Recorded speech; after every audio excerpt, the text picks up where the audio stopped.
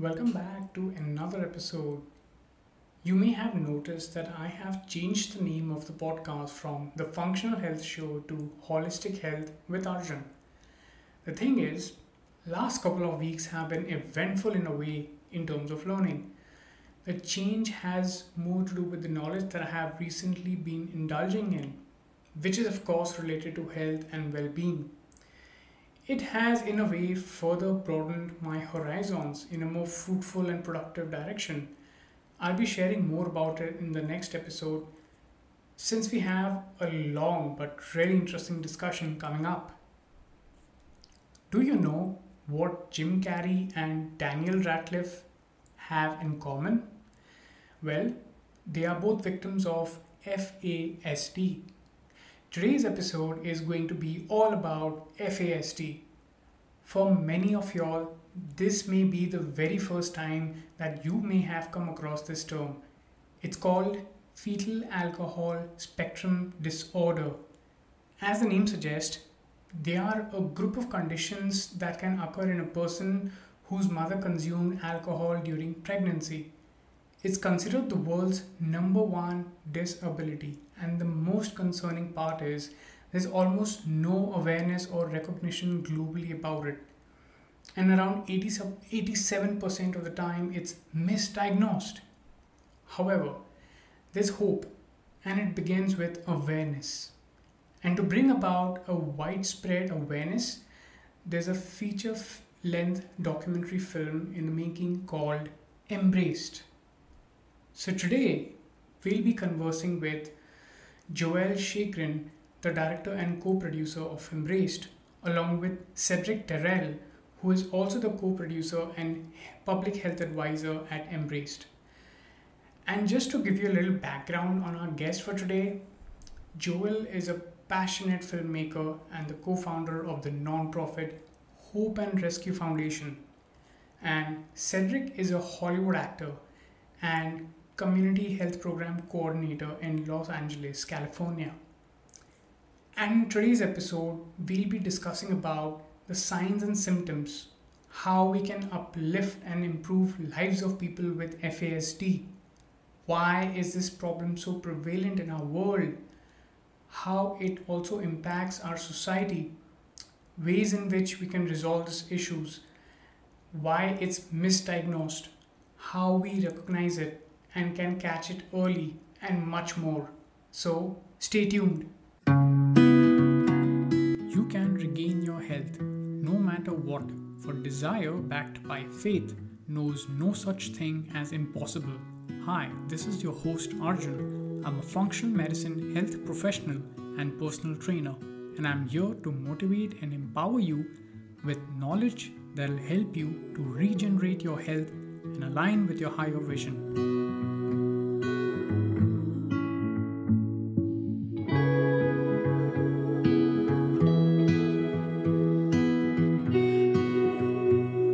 I'm so glad to welcome both of you all on the show. And today we'll be talking about FASD. So before we get started with FASD, I would love to know more about you, Cedric, and even you, Joel. So my question for Joel is, what made you so passionate about directing and producing? Especially when I heard about you, being so passionate about this since the eighth grade. That is really interesting, and I would love to know that. Well, my passion for film and media and photography actually came from eighth grade. I had a crush on my teacher who taught typing and photography. The photography stuck, and it's all I've ever really done. You have the odd jobs here and there, but photography and filmmaking. And so I eventually landed in Minneapolis 30 some years ago to serve the advertising community and the Fortune 100, Fortune 500, Fortune 1000 type of clients through ad agencies. And so I've been producing brand ads for years. And somewhere along the line, maybe 20 years ago, I started hauling the video camera out on projects. And I think the first project I did was with a Gatorade. I was hired to do a still project for a Gatorade ad. And the art director was like, yeah, bring your video camera along. We can play around a little bit. We've got a few hours. And so I really fell in love with just putting all that together. They did not hire me to do the directing or the photography for a TV commercial. It was for the print ad, but the art director allowed me to really get my feet wet, and I haven't looked back. So, How amazing. How amazing. That's so nice to know. And Cedric, tell us a little about your work in the public health sector and what got you involved in this documentary that you're going to talk about today. Yeah, so my background is kind of a hybrid. I'm actually a veteran of the United States Armed Forces. I'm a Marine. Also, Wow. I have been in Hollywood as an actor for 15, 20 years. I've starred on some of the major TV shows, CSI, Dawson's Creek, ER, California Dreams, Dangerous Minds, and I have a couple of films that should be coming out later this year. But after years of being in Hollywood and becoming disenchanted with the business, I fell into public health. My father had passed away 7 years ago due to complications from a stroke, and he just did not take care of himself over the years. And watching that, and health being such a big part of my own personal life, health and fitness and whatnot. While I was going to the University of Southern California, I decided to pursue public health as an area of study. So once I completed my degree at USC, I moved to New York and was accepted to Columbia University to do my master's in public health. And it was at that point that I took theory and started working on vulnerable populations and disproportionate communities.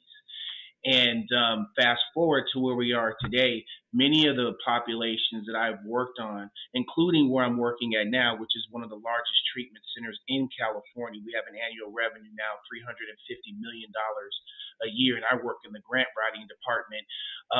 We do dual diagnoses at the center, and many of these patients that come through, based on the research that I have read that Joel had given to me, have I know that they have fetal alcohol syndrome, but it's not something that we treat there, and I would like to, come up with a solution where that could be much more explored.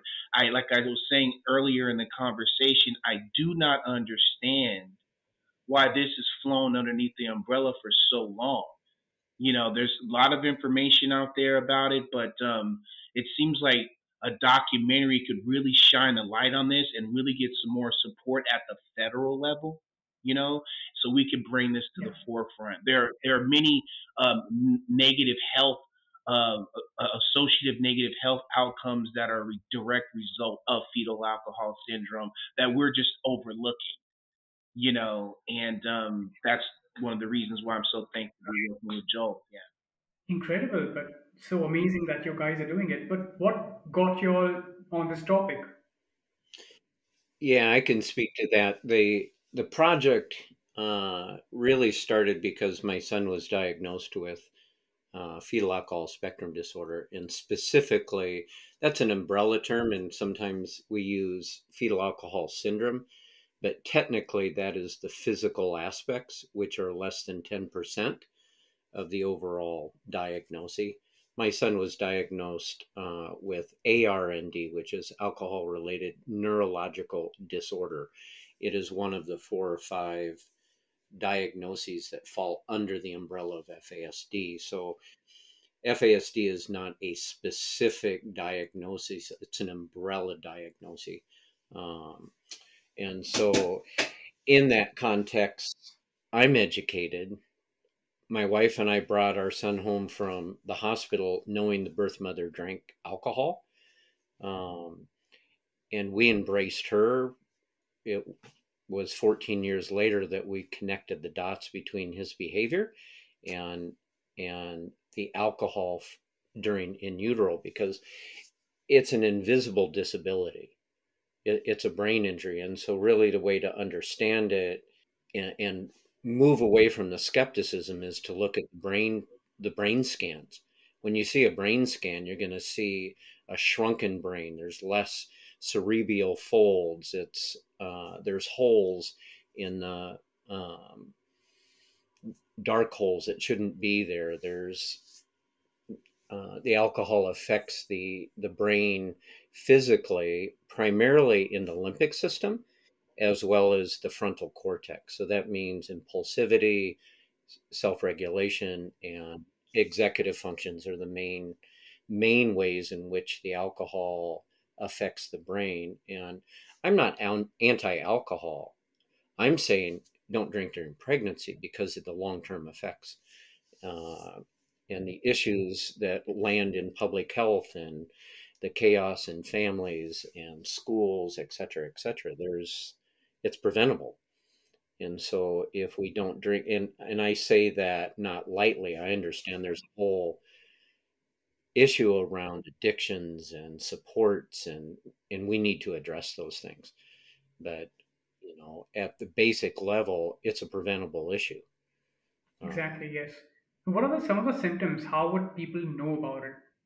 Simple things that you might be able to understand is processing speed, executive functions, short term memory. Do they have sensory issues? Are they struggling with sleep? There's 428 comorbidities related to this. And so oftentimes it's diagnosed as a single standalone autism or a learning disorder.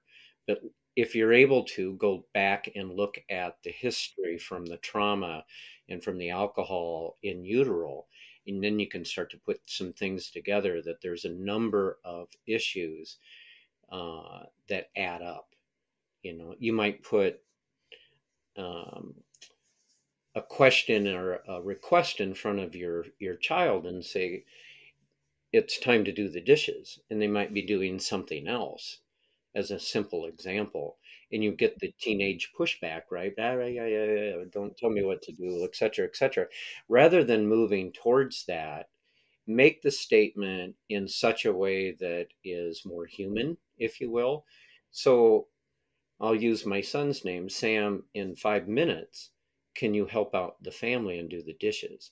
You still might get the processing speed chatter because he's doing something else. Don't tell me what to do. Nah, yeah. Don't engage. Walk away. And 5 minutes later, he's up doing the dishes. That's a effective intervention, but you may find those kinds of behaviors as a entry point or an understanding that you might be dealing with something bigger than just teenage pushback or rebellion, if that makes sense. 50 years of research that's really told us that alcohol affects the development of the brain from conception all the way through the time that you're breastfeeding. That alcohol can affect the brain and its development. Those are the really critical years. But not everyone's affected in a way that you might. So think of it in terms of wind in a storm. It's a fact that wind blows trees down and branches down, but it doesn't blow them all down, right? And so, however, alcohol's impact on individuals is a spectrum. And so you might see something like, I'll be public and say, we should explore, was Steve Jobs affected? We know that his birth mother drank alcohol, and we know he had really bad behaviors.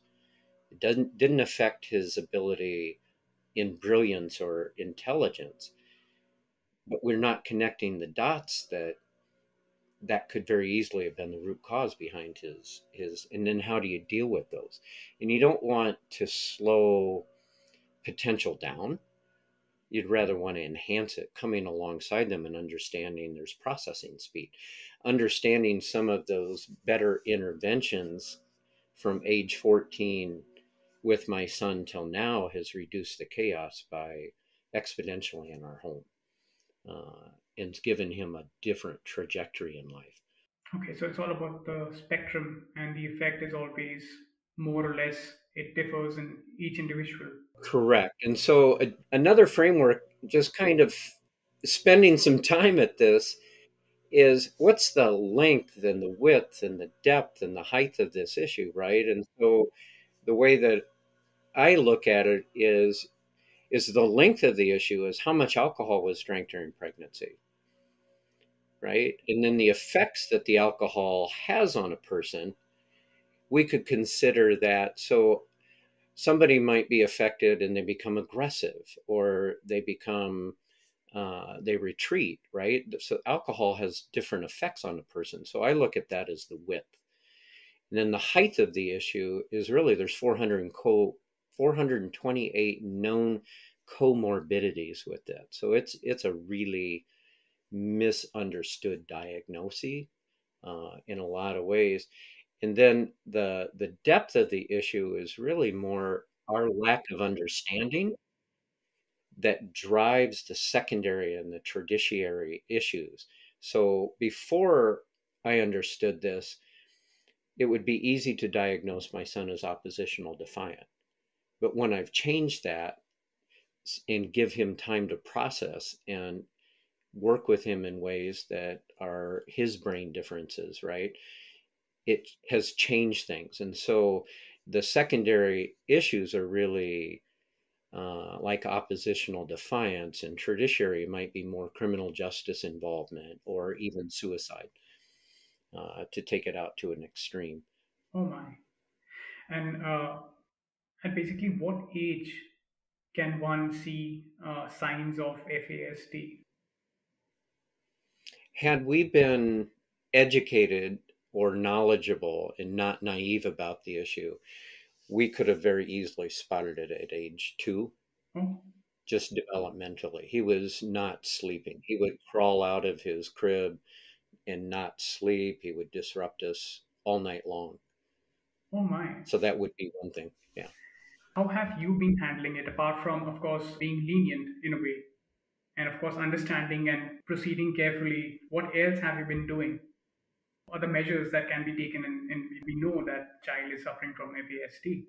I think it's as simple as making sure you're working at the relationship and not at the behavior. I spend time with him. I shut down and I go fishing with him. He likes to fish. And building that relationship, so there's the trust and the relationship, and that's good for all human existence, is to have relationships that you can build and trust on, right? It's pretty simple in those regards, but understanding that he might be processing something in a given way.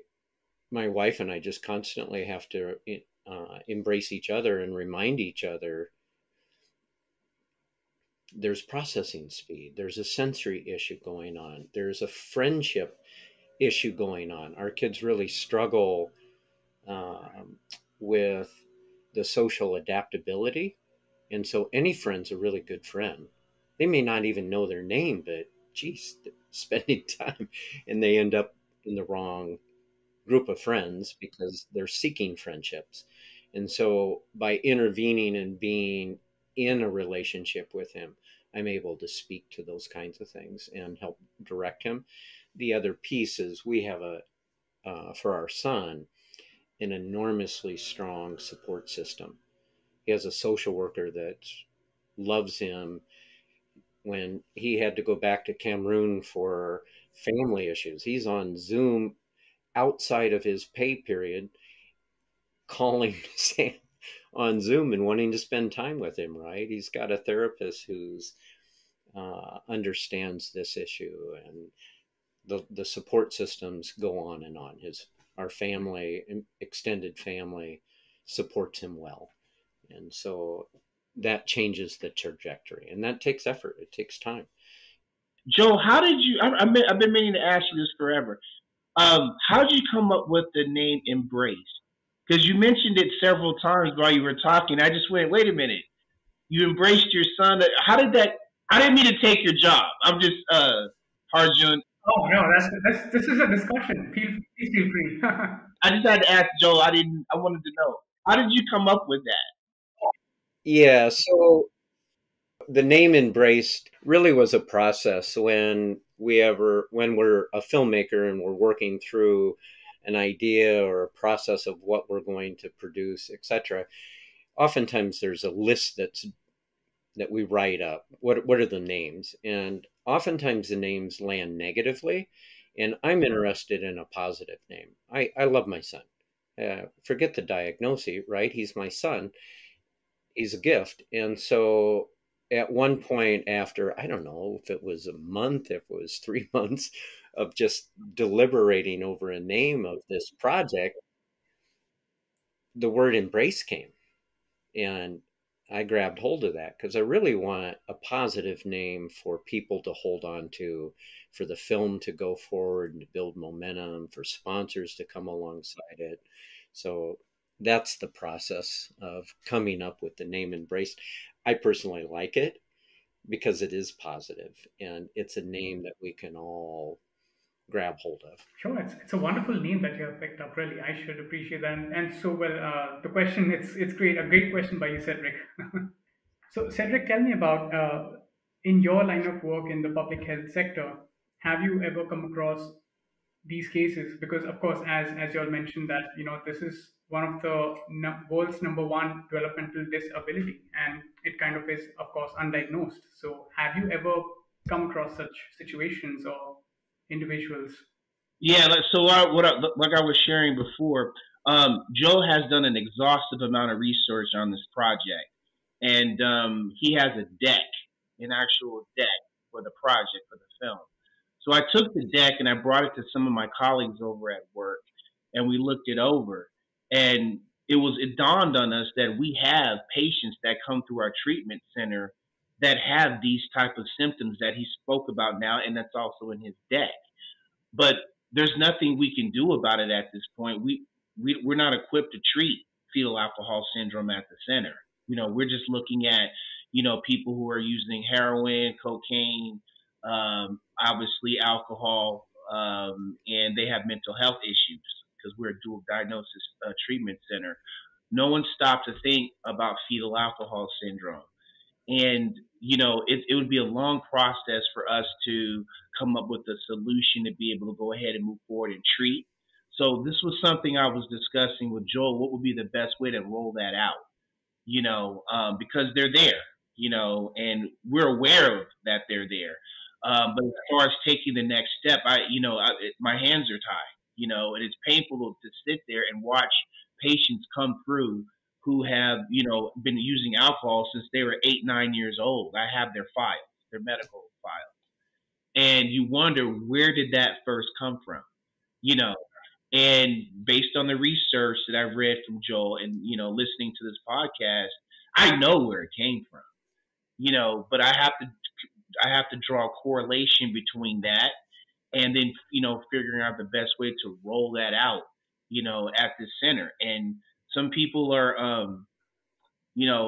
particularly a lot of the executives are just kind of, they don't want to touch that, and I'm a New Yorker, and it's like, we want to get our hands in everything. And they're just, there's resistance there. And of course, I think the biggest challenge in FASD is that it's not easily diagnosable. Yeah. It's not so much that it's hard to diagnose, it's that there's a number of things that Cedrick's up against. One is it's not recognized in the United States in the world of education. So in the world of education, federally, we recognize various disabilities and we give accommodations to those. It's not on the list. There's a list of 12 plus the 13th is other, so it falls under other, and yet it's 300% more prevalent than autism, and it's on the list, right? But and part of that is the misunderstanding that has taken place over and over again. It's close to 90% of the time. I think it's 86.5% of the time, technically. That Dr. Ira Chesnoff out of Chicago, who works in this area, did the research and a study, and he discovered that those numbers, that 86 point or 87.5, 86, forget the exact, anyway, I'm just going to round it out. Basically 90% of the time, our kids are misdiagnosed with a standalone diagnosis of a learning disorder or those kinds of things. Autism is oftentimes the case. because of the social aspects. And so it's not on the DSM-5, which is another layer for to be able to give professional services. And so I can see where the executives, the leadership at your health, it's not on the DSM-5. Why should we touch it? Because you're going to be an uphill battle to get paid for it. Right. Yeah. Right. Wow. Yeah. So basically, it's not about being missed out. It's more about a misdiagnosis. It's not basically hard. It's just get labeled Right. as something else. Right. Yeah, it's not so much hard if you have a clinic, but Yeah. not all clinics, very few clinics actually, worldwide, not just in the US, worldwide, don't have the ability to diagnose because they don't understand it. But to actually understand it, there's some very strong tools to do that assessment, uh, but people just aren't trained in that area. So basically, your documentary is going to bring about the right awareness, the very much needed awareness, so that certain protocols can be created and more clinics can start, working on those lines. Yeah, our goal is really to start a conversation, right? I'm a Right. filmmaker, and the secondary level is then let's take that information, and that'd be like in Citrick's camp, and start to push this forward. Here's the research, and to approach the federal government so that it can become part of the DSM-5, um, and kids can Amazing. get the supports they need and the training they need. And so there's some federal legislation in the U.S. going on right now called the FASD Respect Act that'll help move that needle forward as well. Amazing. Okay, so how does it work out in our society? Like, what are the dangers of basically this problem? Well, for my wife and I, we were quite naive when we adopted. It wouldn't have changed the trajectory of our adoption, but it would have prepared us better, so that we could have learned more and how to help our son at a younger age. But the reality is, the foster care, the adoption centers are dealing with this every day. People aren't able to maintain a family and they give them up for adoption for various reasons. And oftentimes those are related to addictions. And we don't necessarily correlate that that's going to be a problem in our home. That was us, right? That we're hearing the same extensive numbers within foster care and adoption. The US is number one in the world for adoption. Spain is number two. And we're adopting from the Ukraine, and it's a high prevalence there, Ukraine and Russia, for alcohol consumption, and that whole Eastern Bloc, I should say. The One of the statistics that we don't really recognize is that Korea is the world's number one alcohol consumption per capita, and it's one of the go-to countries for adoption. And so, from that perspective, we need to be better prepared for how to manage and help our children, right? You have this big dream of having a healthy family, and we've been blessed to understand this issue. I would have never had it on our radar, but it's come through adoption. It would have been nice to have been better prepared. And now at age 14, I've put all of my film projects aside to really to focus on this issue. It's such a prevalent issue. In the US, it's one, and from a diagnostic standpoint, it's 1 in 20 children in our schools by a study done in 2018. And it was 6,600 children in 4 cross sections of our society. And of those 6,600 kids, only 2 were actually had a diagnosis ahead of time. But yet it was 1 in 20 of our children.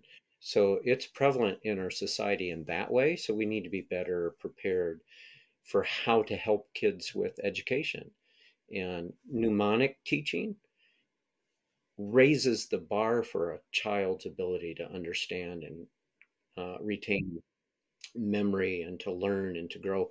That's true for our children that that have been rewired by alcohol, as well as a child that isn't. And we need to be applying that mnemonic teaching in a better way, more effective ways in our classroom. But also, we've had quite a spree of school shootings, mass killings, and by a study done by Jody Allen Crow in a book called The Fatal Link, he's determined through some pretty heavy duty research that it's 80% of our children that are doing the shooting have been affected by alcohol. And it becomes the tertiary, secondary, and tertiary kinds of things. So the grandparents raising the child and having no clue how to manage that parent, how to give that care to the child. And so they just keep pushing him further and further.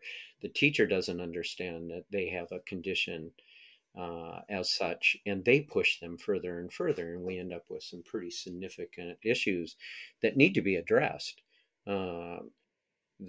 Jody wrote the book because he was a teacher that was introduced to this issue, and he changed the way he taught in a Native American school setting where the prevalence may be a little bit higher. And let me come back to that in the context there is no race, country, culture, ethnicity that's exempt from this issue. But nonetheless, where there's poverty, sometimes the prevalence is higher. And as a school teacher, he learned and he was able to implement in his classroom, and that classroom had much, much better results. He became a principal, so then he was able to implement what he learned school-wide, and they had better results. He eventually became a superintendent, and he was able to influence the school systems, and they had better results. And he moved from one school to another, and the year after he left, there was a school shooting, and the principal died. And he was thinking, oh my goodness, that could have been me. What created that problem? And he started doing the research, which landed on the book that he published called The Fatal Link. And it's the fatal link and his studies about that goes beyond the 5% prevalence. He advocates through some of his tools that he came up with, not in the book, but afterwards. The prevalence might be as high as 30% in our culture, and we're not paying attention. From a diagnosis standpoint, we know that at least 5% or up to 5% of our US and Canadian population has been affected. So we need to address this from a public health standpoint. It's going on in our culture in so many different ways, and it's not just the U.S. It's the prevalence is as high as 25% in South Africa, is what some of the epidemiology studies have had. It's 10% in Ireland. It's 10% or better in the Eastern Bloc countries. I just recently heard that it's 36% pockets in Australia. I don't have the data to back that up. I do have the epidemiology research for the others. So it is a major, major issue that we need some awareness and some attention to start understanding, recognizing, and how do we provide the interventions like Jody Crow in an educational setting that changes the trajectory of our children to have better outcomes, so that we're not paying for it in criminal justice tax dollars. In terms of intervention, I agree with Joel. That early detection, particularly in schools, would be very beneficial. But I wanted to shift gears and talk about prevention. And Joel, my question is that because I read a lot of Joel's research, so this gives me a good opportunity to ask questions about certain things. What about prevention? Like, what could we do to keep mothers from drinking while they're pregnant? I mean, what is there anything we can to just prevent it from happening altogether? Well, I think there's three very distinct categories, or three main ones. One is you're not aware. Right. Yeah. If you become aware, you may stop, right? And then there's another category that, so there's that, just plain awareness at that level will help. Um, the second layer would be there's some supports that are needed, Mm-hmm. and people are capable once they understand. Somebody may be drinking and not be aware of it, and our son, it was 5.5, 6 months before the birth mother knew she was even pregnant. By that time, she had binge drank more than once. Uh, yeah, and so, but the third level would really be, so if people understand it ahead of time, they won't drink. And then there's another group that they would put it aside if they were aware, but they may not even be aware that they're pregnant, right? And then the third level would be, how do we help the generational trauma? And when you've got boyfriends showing up with a six pack to help to celebrate their girlfriend's sobriety, you got a problem there. We need to figure out how to come alongside and support the addiction side, the generational trauma, because that part of it is really difficult. Yeah, especially if the mother is addicted to alcohol or drugs prior to becoming pregnant.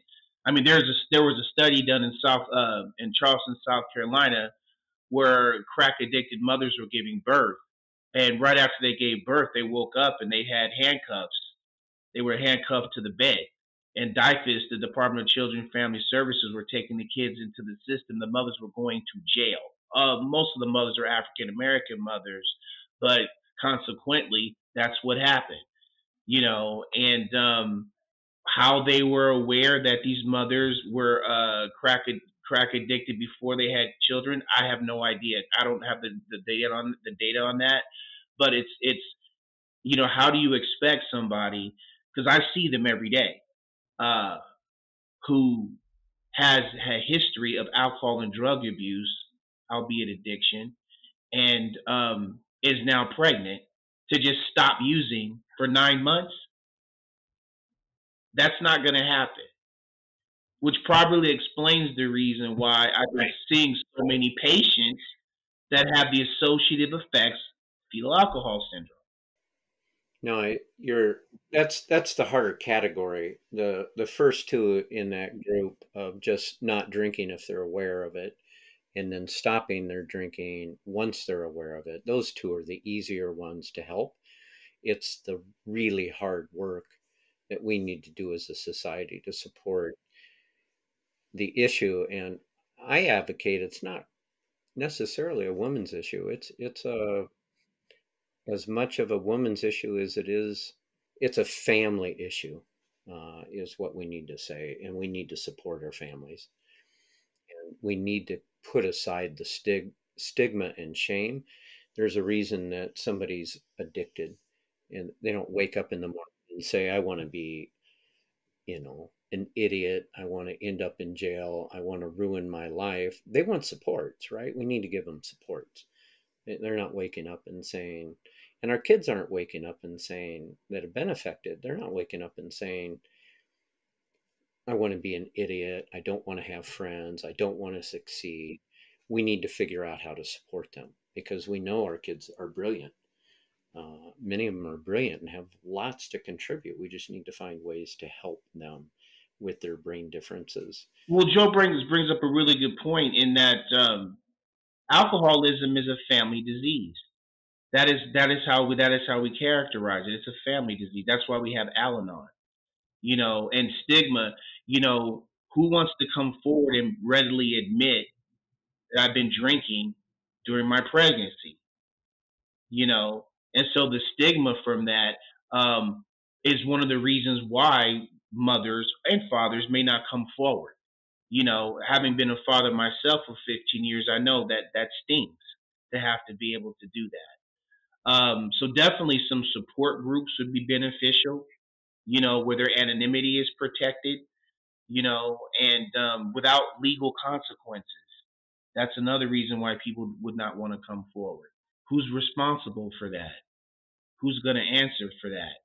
Those are excellent points, and they need to be put into the documentary. I don't know that we can solve that problem, but we most certainly can use the story in the documentary to kickstart those conversations so that we can start to address that. It's easy to judge, it's a lot harder to come alongside and to support. The main intent of the documentary. By the way, speaking of intent, so what's the message that you want to convey through Embrace? The message we're trying to get across is don't drink during pregnancy, right? And here's the science behind it. And we want to do that through a story. And so I'm looking at a hybrid to park. So I've done, you know, I don't know, over 100 interviews or 100 hours of interviews. And the reoccurring theme is the school issue and how it affects the family, how it affects criminal justice.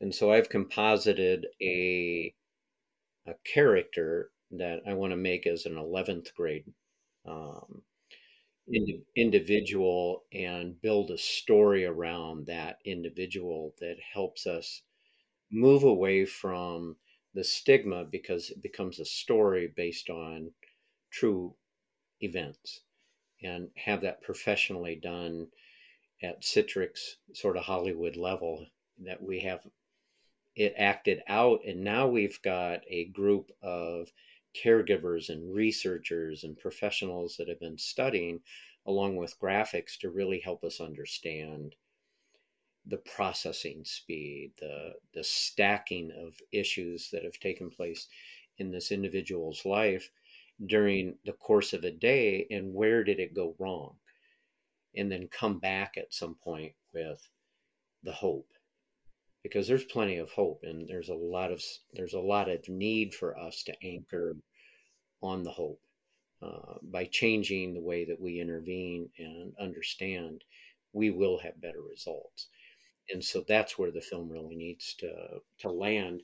And the intent of that is also to slice the documentary into some educational segments that can be parked in the educational sector and the criminal justice sector and how we do social work and family inputs, etc., is to slice the documentary so that the grassroots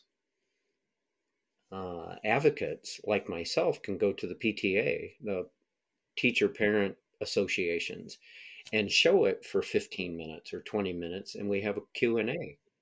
And how do we begin those conversations? And so there's layers to the project. I want to have a creative way to get there and then a creative way on the back end, if you will, for how we're going to change and transform the systemic issues. Oh, wonderful. And so, where will the documentary be available, and when is it releasing? Our goal is to release it September of next year. Okay. So we're on a fast track to get some funding and start producing. That's the goal. But given it's a film and we've got to raise dollars, those dates may change around. The distribution can come in a lot of different ways. We may be online and do online watch parties driven by sponsorship, marketing. We may end up in the theater. There's a pretty strong core team that has experience and connections. I have an agent that has marketed my film. It's easy to go those routes, but I think we might find a greater audience by going online. Um, Once the project is nearing completion, we'll have those conversations and discussions. What's the best way? Because to land in a theater, I don't have $125 million like Marvel does to run billboards and TV commercials. So we may be better suited to start with the online audience and the passionate. You uh, an attorney in the world of film will talk about start with throwing the stone in the pond, and the first ripple is really who are your impassioned audience. which would be the FASD community. And they are absolutely impassioned. They are advocates beyond advocates.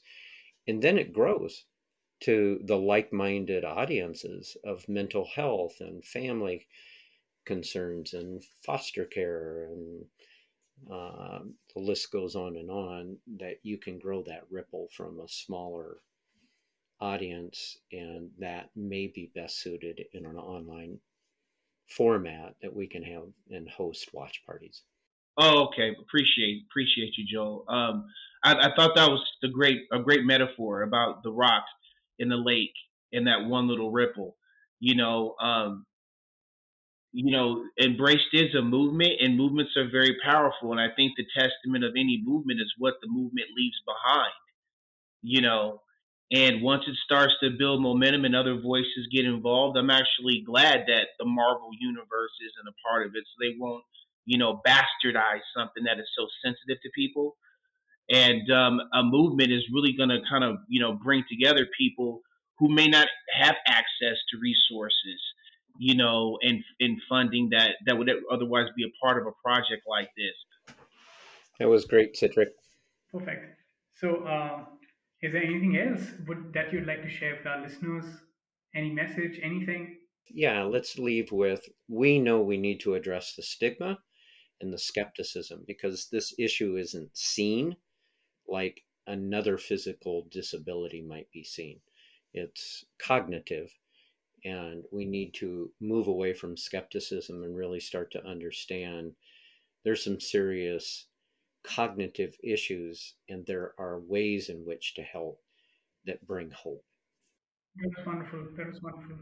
So, I mean, it's really appreciable once again what you all are doing and to create awareness. I think more than anything, it is a family issue, and more than anything, we also need to focus on the prevention. And your documentary, Embraced, is surely going to help us address this main part where we really need to educate the masses about the problem, and make the families and make people realize that there's no safe amount of alcohol which can be consumed even from the time of conception. Am I right? You are right. It doesn't matter the type of alcohol, if it's beer, wine, or spirits, alcohol is alcohol. And so you hit that right. Wonderful. And if our listeners would like to contribute to what you're doing, is there a way to do that? Yes, very easily. Embracedmovement.org. And there's an easy way to donate at that point. Great. At some point, we may do some crowdsource funding, but embracedmovement.org. And we're also on social. We've just started the process on Instagram and Facebook to start, and that is Embraced FASD for both Instagram and Facebook. Perfect. So I'll be placing all the links in the show notes so our listeners can find it. Perfect. It was so nice to have both of you all on the show, and I thank you all for being there and also educating our listeners. We really look forward to your documentary. Appreciate it. Thank you for having us. And we're honored that we're kicking your podcast off the ground. Thank you so very much. Thank you, Cedrick. Thank you so much. Thank you, Cedrick. Thank you, Joel. If you'd like to keep in touch, subscribe to the newsletter. For more personalized support, you can start by scheduling a free call with me. If you find what I do helpful, you can support the show by becoming a patron. All links can be found below in the show notes. Until next time, stay healthy, stay happy.